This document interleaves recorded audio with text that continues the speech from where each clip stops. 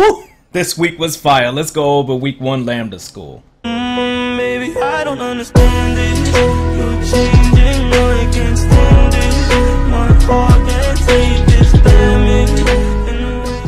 Alright guys, so thanks a lot for joining me again today. Wanted to actually go over the entire first week of Lambda, and oh my god, I mean Tuesday, I think that Tuesday ended up taking a lot of souls with it. Probably whatever positive notions you had at that point kind of went away, but you know, it redeemed itself by Wednesday, Thursday, and then today. It was definitely doing a lot of stuff that a lot of people were not used to.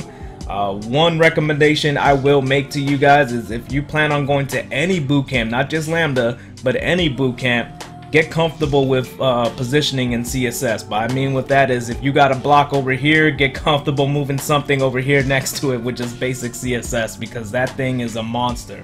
So just positioning things the way you want in a website can be a little crazy. On Tuesday we had to build a website based on a design that they gave us, and they generally only give you about three hours to work on this stuff, which seems like a lot, but when you start seeing things go in directions that you don't want them to go and then stack up on top of each other, the numbers on the clock just start kind of ticking down. So get comfortable with that, I'd say, and also give Flexbox a try. It can save you a lot of time in the long run. It's good to know how to do it manually, but you know, I personally did not touch Flexbox until now.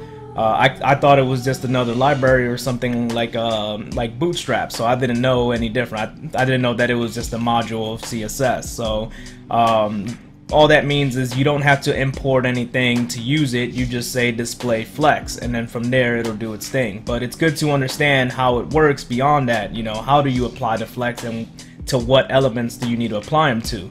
So that's one of those tricky things that kind of gets everybody. You know, you tend to start applying this display flex to everything just to see what moves. So yeah, Tuesday was probably the hardest day of the week. Wednesday was when we learned flex, and then Thursday we kind of just applied everything that we knew, and we did a full day of just Git. And so on that day, all we did the entire day was Git. Personally, I got into a Zoom channel with a few other people in my class, and we came up with our own project just to cement the things that we knew and get ready for the sprint challenge on Friday. So we built our own little website, just a mock website based on a website that was already up on the internet, and so we did a good job with that. I think I completed about 90% of it in about an hour or so, so that was pretty good. I was kind of just running through it. And then today was the actual sprint challenge. So what they do is they have a repo up on GitHub, and you have 3 hours to fork it, clone it, and then edit it and do all the stuff that you have to do in order to make it look like the design, on top of some extra stuff like making another page. So today I actually made a total of 3 pages. I made a index page, an about page, and a services page, and that was just part of the stretch. They also want you to add some animations and link them all to each other, so real cool stuff. We didn't have to do any responsive design to it yet. That actually comes up next week, and we actually already got the material for that because we have Monday off due to Labor Day, and so they want us to try to get ahead and do it either today or over the weekend, anytime before Tuesday. That way it's already done. And so that's, you know, I mean, that's pretty cool. You get to have 3 days off, but at the same time, you know, you don't necessarily get the day off just because you still have to do that work. Otherwise you're behind, and I personally prefer it that way rather than them just completely saying, hey, we're just gonna back you up another day, and you know, I have to stay in the school for another day. So, but if this week is a representation of Lambda for the next 7 months, I think it's gonna be great, because I saw a lot of people that were struggling, and then I mean, some people were talking about, like, you know, hey, put me in the next cohort and things like that, but then at the same time, you know, they made it through the week. So these are people who probably didn't have much experience before, that came over here and in a week probably learned more than I did on my own in like 2 or 3 months. and they felt comfortable with it enough to complete the challenge and move on. So that's great right there. I mean, that goes to show you just how quickly you can retain knowledge when it's taught in a great way. And our instructor, Josh Nell, he's amazing, honestly. Real chill dude. He's over here playing the banjo for us and everything, so keeping us laughing and everything. So real chill dude, you know. It's not like a formal college environment where everybody's serious and you have to sit there and just listen and hope that you're retaining everything. You know, he goes over a lot of stuff, answers a bunch of questions.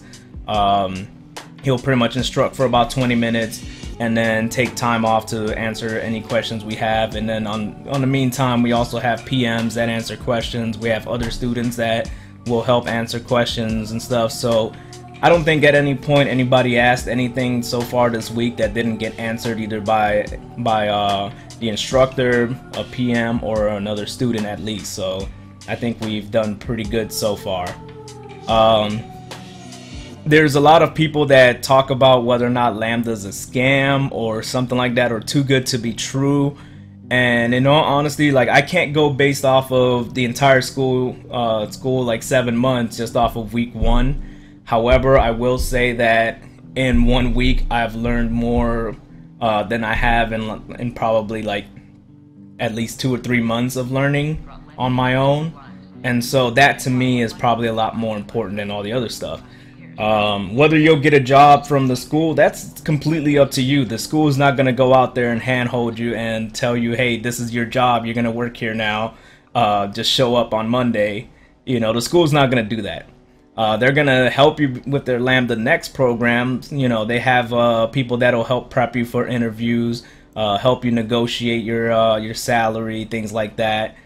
They might tell you where to look or what companies are within the realm of what you want to work at, like what kind of field you want to work or where you want to work. But they're not going to go out there and apply for you and do all the stuff for you. So that goes out the window. I don't think there's any boot camp out there that will do that for you. You know, you have to put in the work. And so whether it's a scam or not, I don't think it's a scam. I mean, I don't think that if you're looking for a school that's going to get you a job, like, for you, you're not going to find that. Now, if you're looking for a school that's going to prep you for a job and probably take you above and beyond as long as you're willing to put in the work, then I think Lambda is the one for you. So I think that the CEO Austin also released an announcement saying that they're switching the way that they accept people into the school. So they're going to be pretty much building projects now as part of their 101 bootcamp, which I think is awesome. And they're going to be accepting people based on these projects. Now, before they used to do it based on challenges, so you had to solve some JavaScript challenges. Now they're accepting people based on who can complete the projects.